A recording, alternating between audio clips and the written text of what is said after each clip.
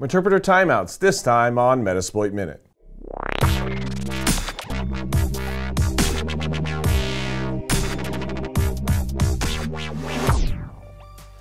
Metasploit Minute is brought to you by viewers like you. If you get value from this show and can spare even $1, please consider contributing at Metasploitminute.com. Welcome to Metasploit Minute, the breakdown on breaking in. I'm your host Rob Fuller, but you can call me Mubix. This time we're going to be talking about timeouts, Meterpreter timeouts. Yeah, that kind. So inside of Meterpreter, we're going to actually show you directly in here sessions-i, or we're going to do sessions-i 12 just to interact with one of our sessions that we have open and to look at our timeouts. The timeouts are actually integral into the Meterpreter sessions. So to get the timeouts that we have, it's simple. Get timeouts. Now, there's a bunch of different timeouts in here, including an expiration date. Well, this expiration date says the time that this session will just die. It's going to disconnect. It's not going to do anything else. And this is normally set to a week. Now, one thing to make very certain, some people think that this expiration date is inside of a binary or something like that. It's not. It's that session. So when it connects back to your handler and establishes a new open session, the expiration starts.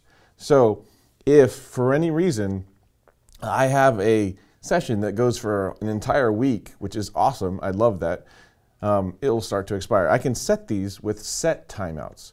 So let's go through these before we set anything, what these might do. So the COM timeout is currently set to 300 seconds, 5 minutes.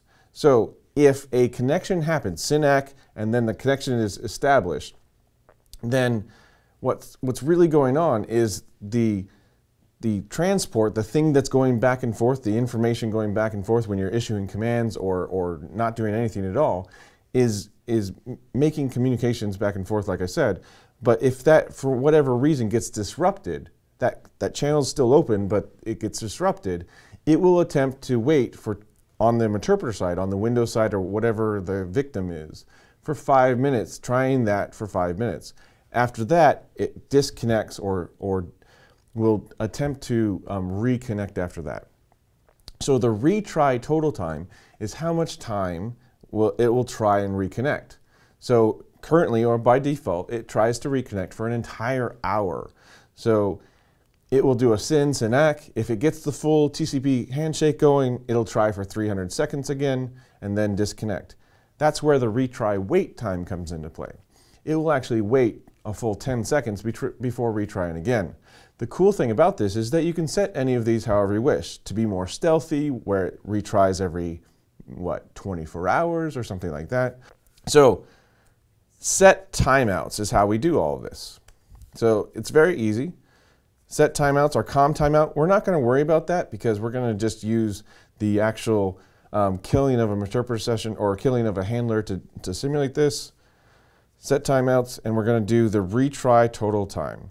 Now, right now, we don't have to do that because it's actually going to stay for a full hour. What we're going to do is set our wait time to 20 seconds. So a little bit longer. We're actually going to extend this a little bit longer. And the timeout is now changed to 20 seconds. We can set our expiration date, or our expiration timeout in seconds, -x. Let's set it to 999999999 and keep doing nines. Set timeouts. I can't type, I can't spell. There we go. And it died. The reason why it died is actually because that number is too big. So you can see that it went all the way to 2054 and it died because of that. So let's go into one of our other sessions. Luckily we have one. Show time, or get timeouts, sorry. Get timeouts.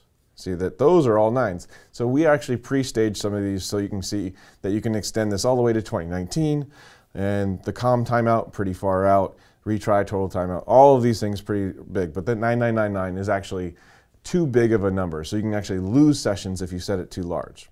Okay? So that's exactly what a timeout is, or get timeouts are, and how they work. And we're going to talk a lot more about this in the very next episode with transports and how these affect the different transports, because right now we're only using a single transport, but more on that later. So tell me what you think. Email me at msf@hack5.org. Stay tuned to Metasploit Minute for more shows like these. Huge thanks to everyone who's supporting us on Patreon and you viewing just on YouTube. All you have to do, click like, support us on Patreon. Every dollar goes towards making this show just for you, and I really am grateful. So until next time, I'm Mubix, and I'll be hacking till the cows come home.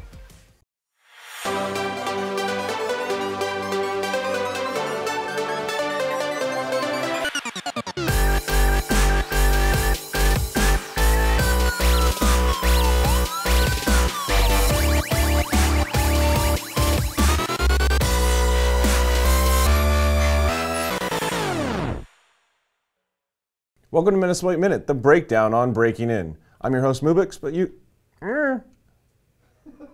I'm the host.